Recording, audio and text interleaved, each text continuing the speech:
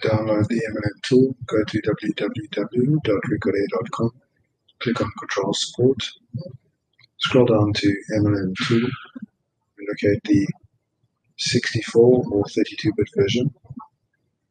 Click on that. Then scroll to the MLM tool update file, and again, choose the 64 or 32-bit version for your machine and download it.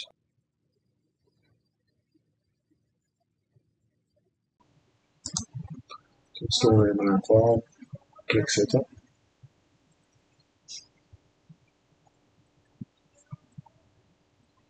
Click Next and Agree.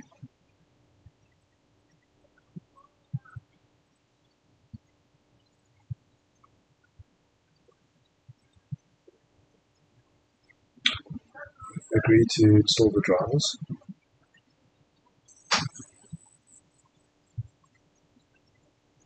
And finish. Once you've done that, you install the update files.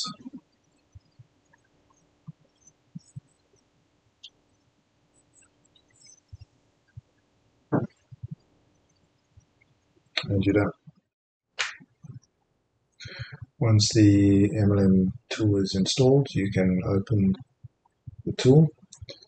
And you'll see that the browser opens a help file, which you can navigate by selecting a topic in the index on the left.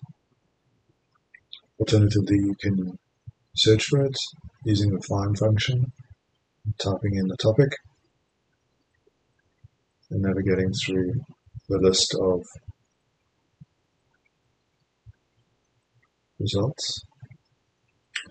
Then closing that, select your temperature unit that you would like it to default to, click OK, and then the flow unit if you have flow sensing that you need. Agree to share some data with the developer, and then select the control features that you have added to your diffusers. You can connect through Ethernet cable or USB through the MSTP connection.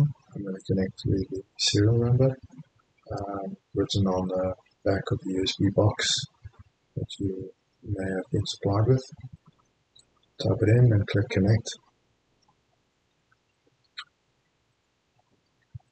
Then once you have connected, you need to wait for the diffusers to synchronize their information with the application. While we're waiting for that, notice that the diffusers are showing online. Once it's fully synced, you'll see all the information from the diffusers. So there we go, this is the logical view. If you maximize the diffuser, you will see the controllers attached to it. In this case, the diffuser controller and the onboard master. You could also have a wall thermostat connected, which would also be displayed below the diffuser controller.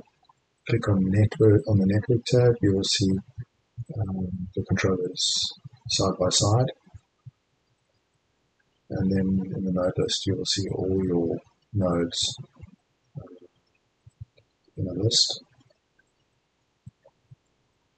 Now you can also create a project by going to View and creating a project. It will either ask you to open an existing project or create a new one. I'm going to create a new project or give it a new name, new project. So done that, click Save. And create a physical view again. Then you need to click on the section and connect. So again, you need to wait for it to connect. So you're seeing offline and online diffusers here. The offline diffusers show the last save and compare what the current diffusers are displaying. So while it's collecting that information, it will show you that there's no discrepancy, so it's the same as your last save. So now we want to zone our diffusers so that they know which diffusers are talking to each other. So in this case, we're going to say that all the diffusers are in the same room or in the same zone. You can move the diffusers around on the physical view to the position that matches the floor plan. And we're going to give these diffusers a zone. You can either just select one or select one and then drag and drop the connections to each other. You can check if there's any conflicts by clicking on the table. In this case, we're running with one zone, so only one zone shows, and then we can save that. So now all 4 diffusers are saved as zone 1, but they're all grey, meaning that they are not in control yet. So you'll notice send, set point, changeover are all grayed out. So we want to activate that by clicking on master command under process and ticking sense, changeover, and set point, and then writing. In this case, I selected single so that only that diffuser is activated. So you'll see they all start to control now, they're in heating mode. You can see the rest of the diffusers do not have set point or sensing activated, that's why they're grayed out. And the one I selected is active. So now I can adjust the set point. I'm going to try and set it to 14 degrees C. You'll see that it doesn't accept that, and that's because my set point limits are preventing me from doing that. So I'm going to click on set point limits and adjust the minimum set point limit to 14 so that I can set it between 14 and the maximum of 26. So set it to 15, and you'll see on the left it's accepted that. And now the diffusers are going into cooling mode, so the secondary diffusers are following the primary ones, and they're all in cooling mode.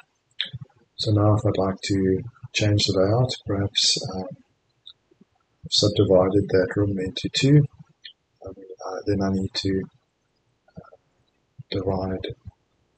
create 2 zones. So I've created a second zone by deleting the link between one of the diffusers. And of course they grayed out again, and that's because the controller is not activated. So I'm going to activate this one. Clicking sense, changeover, and set point.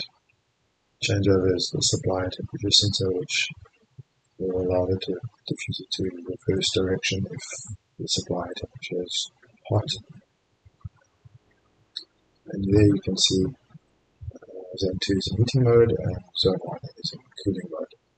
If I change the set point on zone 1 to 23, and you'll see it also goes in.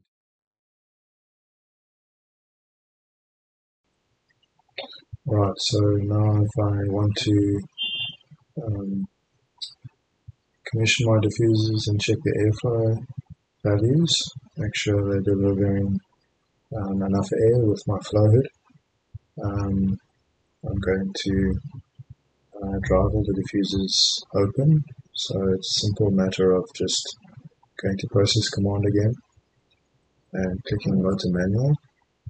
You'll see I've clicked on all so that all the diffusers go yellow like this and they're into manual mode. And you'll see it's written override inside the diffuser controller block. So I'm going to go to process motor go to and type in 100%.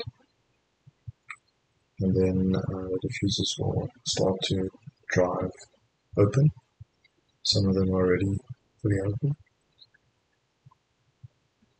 There you can see all of them drive to 100%. So once they're 100%, you can do your flow measurement, and then when you're done, you just go back to process command and untick the box, and the diffusers will control again.